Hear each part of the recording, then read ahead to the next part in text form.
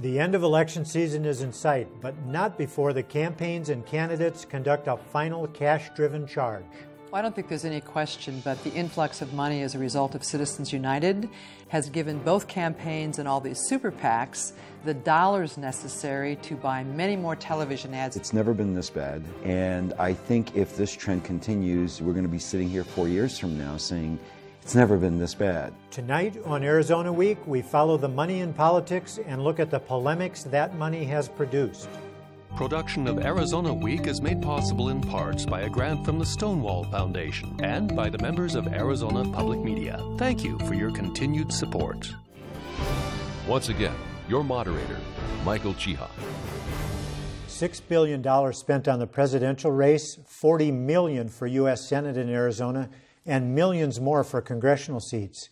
If money is the fuel of politics, this election season is running on high octane. Where's it coming from? How's it being spent? And what are we getting for it? We'll start with an update on campaign finance from Arizona Public Media political correspondents Andrea Kelly and Christopher Conover. Thanks for being here. Thanks, Michael. First, the rules, Buzz. What are they?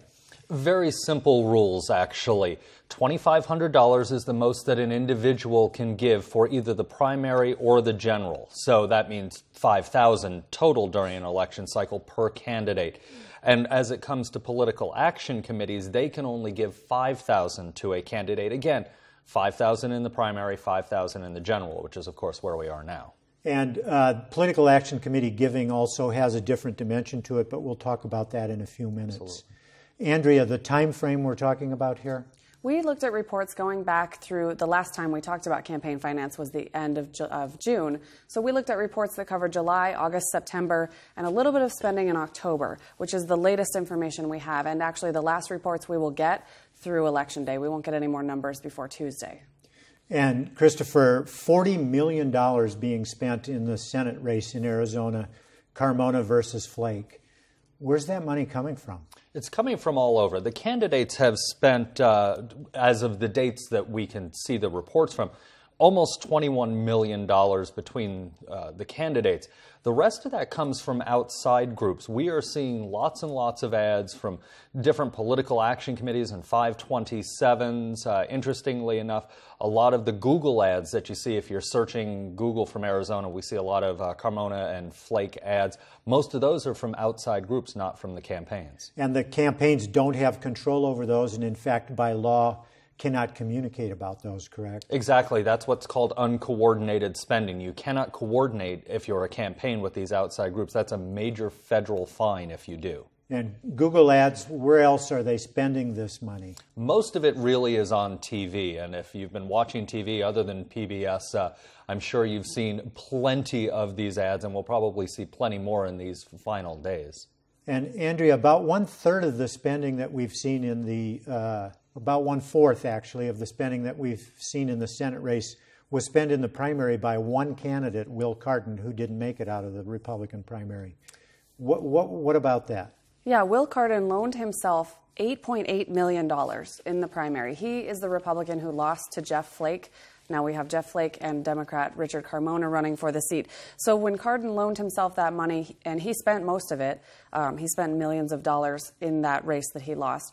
And his campaign has actually paid him back about $2.6 million so far. Oftentimes when candidates make a loan to their campaign, they will try paying it back in the next coming months or years because they can still fundraise as long as their committee keeps up to date with its records and, you know, follows campaign finance laws.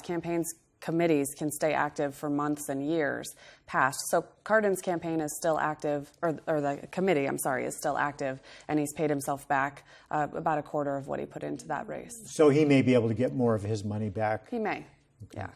And Christopher, Carmona is raising more money from individuals while Flake is raising more money from PACs.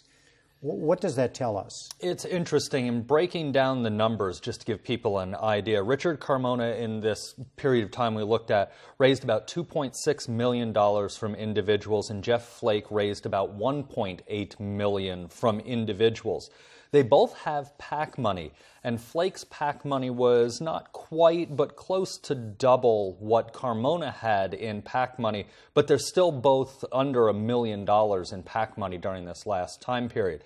It's not surprising that Flake would have more PAC money because, remember, he's a sitting member of Congress. He's been in the U.S. House for 12 years, and PACs tend to give to known commodities. And as a member of Congress, Jeff Flake is a very known commodity, where Richard Carmona is a newcomer. People know who he is, but we don't know how he'll vote and things like that necessarily.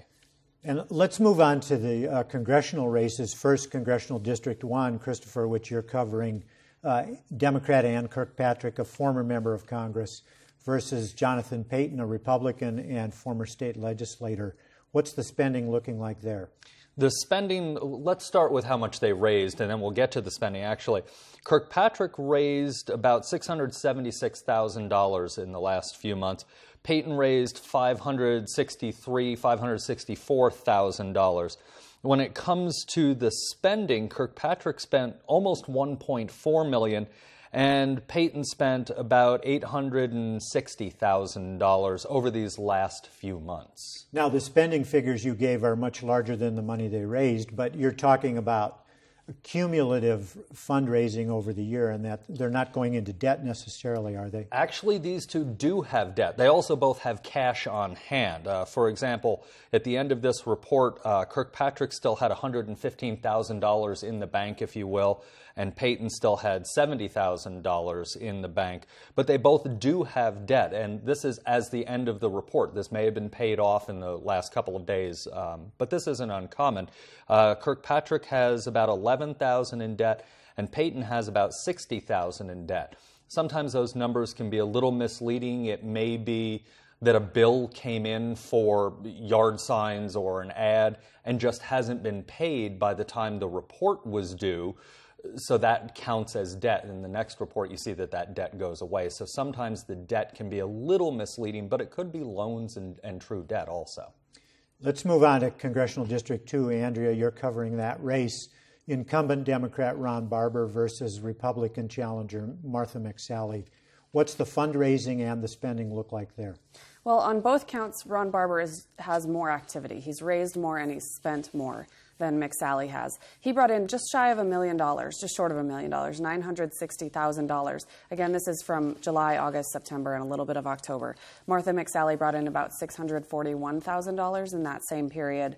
And Ron Barber spent about $700,000. She spent about $600,000. So we're seeing a little bit of a difference there, but also they're getting that money in and they're spending it. As Christopher said, if anybody's watching other stations, which of course we'd like them to watch us, but if they are watching other things, they're seeing ads for all these candidates. One thing we noticed in looking at their spending is how much they were spending in Arizona. And on that one, Martha McSally has a bit of an edge. Of the numbers we looked at, she spent about $100,000 in Arizona to Ron Barber's about $67,000 spent in Arizona. And a lot of that is, spending on consultants or some of the media that they're paying for. Some of the ad production is happening out of state, but a lot of the salaries, the people they're paying on staff, is in state. Now, Barber's campaign once in a while will brag about his fundraising, indicating that it's a sign that he's more popular and probably will win the race. What's the truth in that? Is there really a corollary there? Well, candidates do like to say that. We often see when these fundraising deadlines come up, we often see people touting how much money they've raised and saying that shows their grassroots support. They have however many thousand individuals donating to them, and so that shows that they're going to get the votes. In some cases, it matters, especially when you've got maybe a candidate that can far outspend their opponent. But in this case, they're not so far apart that I think that's a clear determination of how the race is going to go. But remember, that is a district. Congressional District 2 has a tight voter registration. So I think we see voters from both sides looking at those messages that they're putting on TV. And then Congressional District 3, talking about one that has a decidedly different picture to it financially and otherwise. Voter registration heavily favors the Democrat incumbent, Raul Grijalva, seeking his 6th term in Congress, versus two challengers, but the stronger one is the Republican, Gabriela Salcedo Mercer. What's the picture there? Well, as you said, there's a distinction in fundraising here, and we also see that the total dollar amounts being raised and spent in this district they're much lower from Congressional District 1 and Congressional District 2. Raul Grijalva brought in about $240,000 in the last 3.5 months, and Gabriela Saucedo Mercer brought in about $80,000 in the last few months. So there is a big distinction in spending there. They both ended that time with about $42,000 on hand. So obviously, Raul Grijalva has spent through a lot more of that money than Saucedo Mercer has. Another thing we noticed is a big difference here in the PAC donations, the political action committees donating directly to the candidates. Saucedo Mercer had about $8,000 in donations from those committees. Some of them were in Arizona, some of them were outside of Arizona. And Grijalva had about $98,000 from committees, so $98,000 compared to $7,000. He's getting more PAC support, which I think goes to your question about the incumbency and the known candidate for the parties that are giving the money. And then, Andrea, speaking of PACs, you also looked into PAC spending in the state, distinct from contributions to candidates, but including that, we're seeing PAC spending statewide at about $36 million at this point. Break that down a little bit for us. The biggest contributor of outside spending in Arizona are the campaigns for each of the parties. The Democratic Congressional Campaign Committee, which supports Democrats getting elected to Congress, and the National Republican Congressional Committee, which does the same for Republicans, are really weighing in on our congressional races and are the same party groups for the Senate race, too. We've seen a lot of outside groups in the Senate race. That's actually drawing the highest spending from outside groups, as Christopher said, and I think as you mentioned, $19 million coming into that Senate race from outside groups. But in Congressional District 1, the National Republican Congressional Committee has spent $2.3 million, almost $2.4 million, opposing Democrat Ann Kirkpatrick in that race.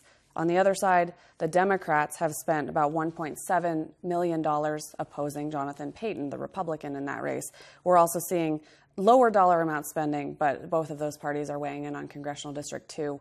No outside spending in CD3 at this point. Very quickly, Christopher, we have about 10 seconds. Jan PAC, Governor Jan Brewer's PAC, is making donations. She is. She is getting involved in CD1, the Cinema Parker race in Phoenix, Kirkpatrick. She spent about $252,000 around the state opposing and supporting candidates. Christopher Conover and Andrea Kelly, political correspondents for Arizona Public Media, thank you for that report. All Ad Cash has helped produce a campaign that by one estimate means a 7-to-1 ratio of negative ads to positive. Is all that negativity having an effect? Will we see a return to civility in politics anytime soon? Here to discuss the issues are Thomas Volgy, a University of Arizona political science professor and former mayor of Tucson, and Carolyn Lukensmeyer, executive director of the National Center for Civil Discourse at the U of A. Thanks for being with me. Thank you. Delighted to be here. Dr. Lukensmeyer, if blame is the right word, is all of this cash to blame for the tone we're seeing in the campaign? Well, I don't think there's any question, but the influx of money as a result of Citizens United has given both campaigns and all these super PACs the dollars necessary to buy many more television ads than we've ever seen before. And they are, in fact, more negative and more disinformation than has been typically true. And your reference to Citizens United was the U.S. Supreme Court decision a couple of years back that allows corporations and unions to contribute to political campaigns. Absolutely. Dr. Volgy, your thoughts on that? Are we seeing more negativity because there's more money available? I think we're seeing more negativity because there is more money available, and you can target more with those commercials, and you can do a lot more things with those commercials that is turned negative. But it's not just the money. It's armies of consultants who tell you when to do negative commercials and when not to. It's both campaigns who have taken on negativity in a very dramatic way. It's feasible, it's possible, even with large sums of money, to be able to try to stop this. But at some point, when the cycle starts, it's very, very difficult for any of the sides to stop. And it builds a momentum of its own that becomes really vicious and really ugly. Now, you've been in politics a long time, Dr. Volgy, and around politics. Ever seen it this bad? It's never been this bad. 4 years ago, it had never been that bad. And I think if this trend continues, we're going to be sitting here 4 years from now saying, it's never been this bad. It has been getting really bad for quite some time now. And the issues about civic discourse and about positive approaches to politics is a lot of what citizens want to talk about, but can't because this overwhelming amount of negativity is getting in the way. I'd like to return to what the future will look like in 2 or 4 years and what could be done about that. But first, Dr. Lukensmeyer, let me ask you, are voters getting turned off by this? Do we see any evidence of voter fatigue as a result? There's no question about it. Weber Shandrick, who has been tracking issues of civility, both in governing and in campaign cycles, say that now we're up to literally 83% of Americans actually believe that the kind of incivility that we're seeing is part of why Congress cannot solve the major issues facing the country. So citizens actually see a relationship between the money and incivility in campaigning and our inability to deal with immigration, to deal with climate change, to deal with the fiscal cliff. So unfortunately, what history shows is the more disgusted that citizens get with our politics, the more likely they are to disengage because they don't see positive ways to change it. They don't see how to impact a television station to stop the ads. So unfortunately, I think it is having a very negative impact on the voting population. And we'll probably see a lower voter turnout this year. And Dr. Volgy, your thoughts? Well, historically, negative campaigning was done to reduce voter turnout. And that would help one side or the other. There is something bizarre going on, though, this year, because there has been an enormous amount of negativity. And it doesn't look like voter turnout is going to go down very substantially. So there's something very strange this time around where people are absolutely and totally disgusted with all this negativity, but they're not reacting the same way to it they used to before. If this was the olden days, which means 10 years ago in politics, I would have predicted that the turnout would be about 10% lower than it was 4 years ago, just because of the negativity dimension. It looks like it's going to be pretty much the same, maybe 2-3% lower.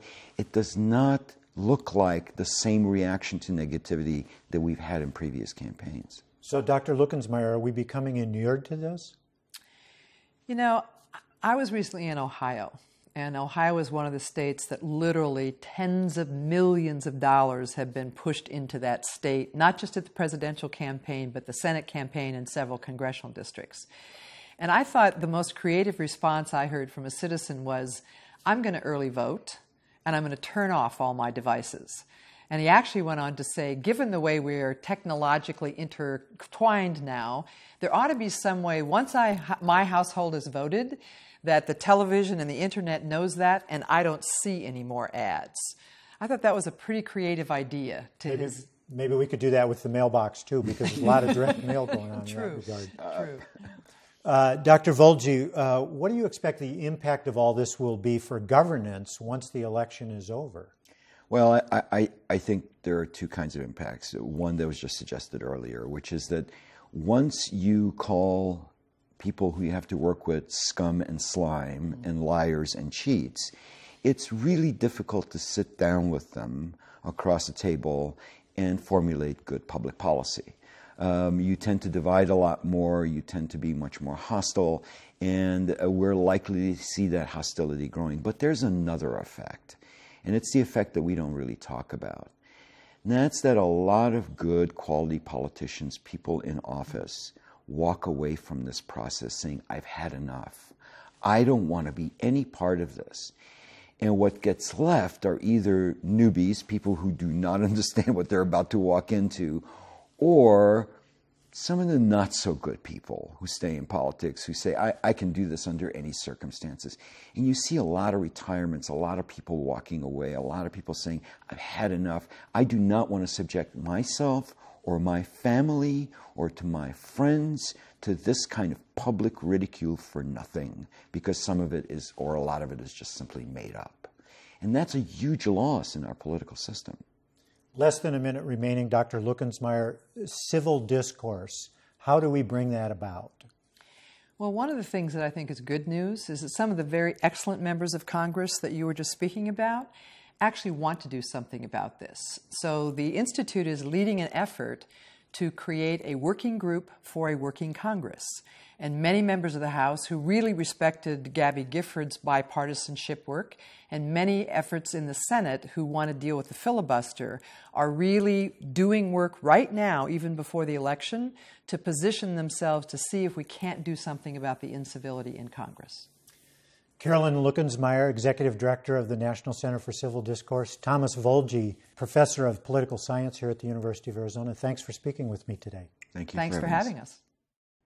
Finally tonight, Arizona Secretary of State Ken Bennett on election preparations, early voting, and his voter turnout prediction.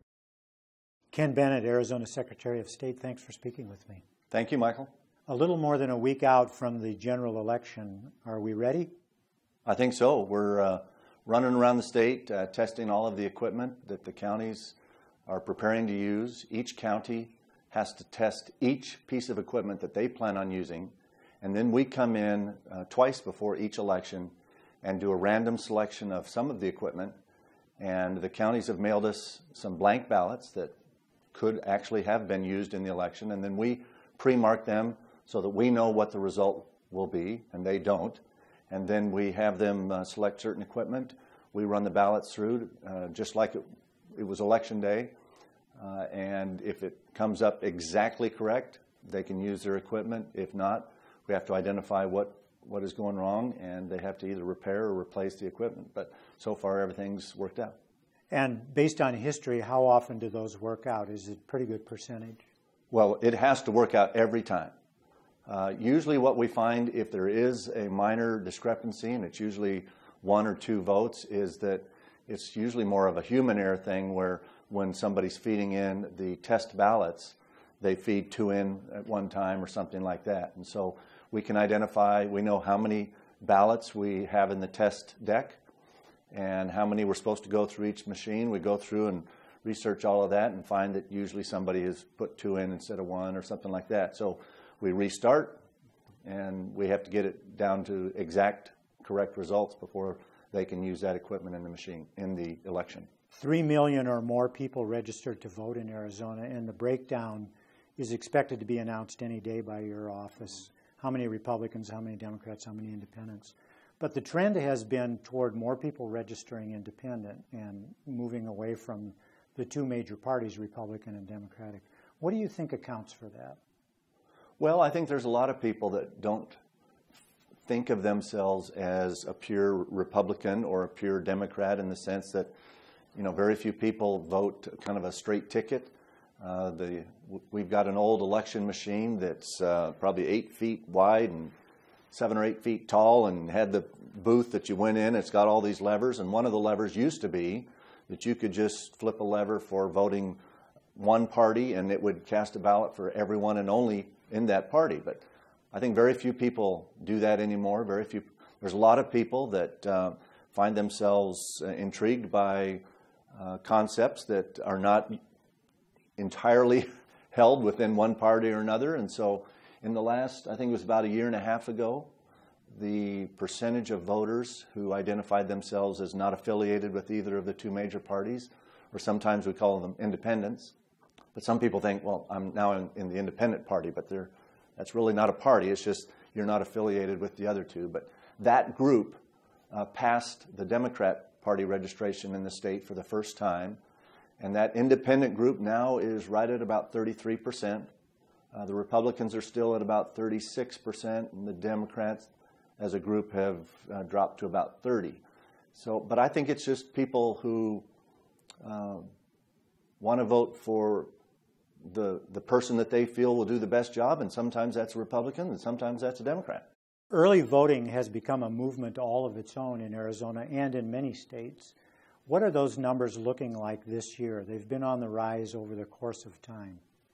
Yes, they have been steadily rising, and I think at the last statewide election, nearly 2/3 of Arizona voters voted by mail.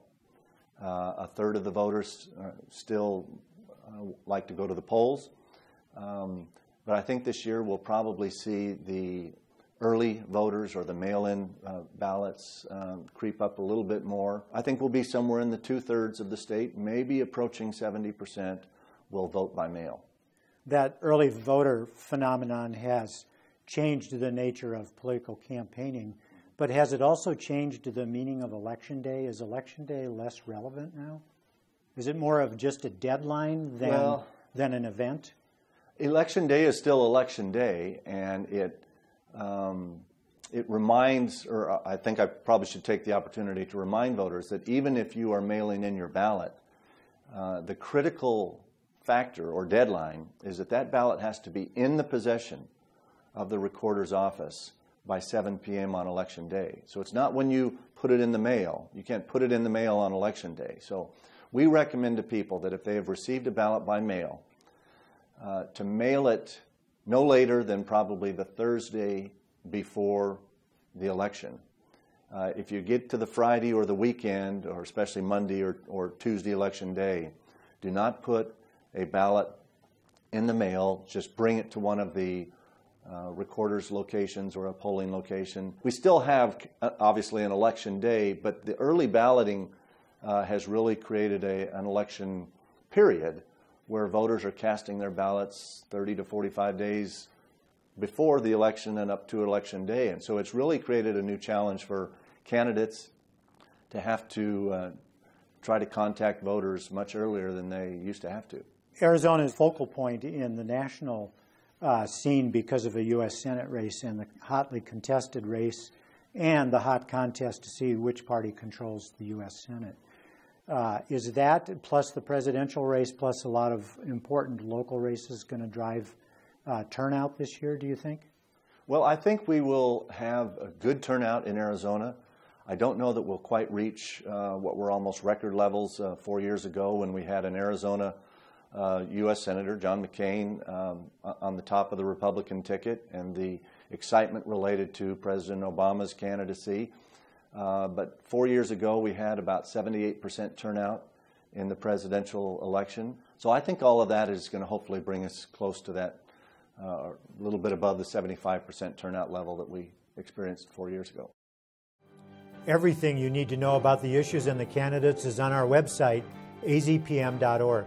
Voting ends Tuesday, and we're planning complete coverage throughout the day, the evening, and all week long on PBS 6, NPR 89.1, and at azpm.org. That's our program for Friday, November 2nd, 2012. For Arizona Week, I'm Michael Chihad. Production of Arizona Week is made possible in parts by a grant from the Stonewall Foundation and by the members of Arizona Public Media. Thank you for your continued support.